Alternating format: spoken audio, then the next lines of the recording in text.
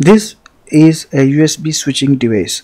I connected a keyboard and mouse to this device, and one cable connected to my desktop and the other cable connected to my Mac Mini. Currently I'm using this on my Windows desktop, and now I'm going to switch the screen to my Mac Mini. As you can see, the mouse is not moving.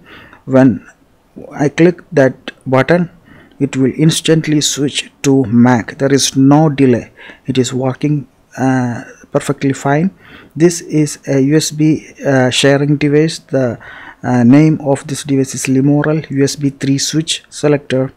I bought this inexpensive device from Amazon. I will put a link to this device in the video description.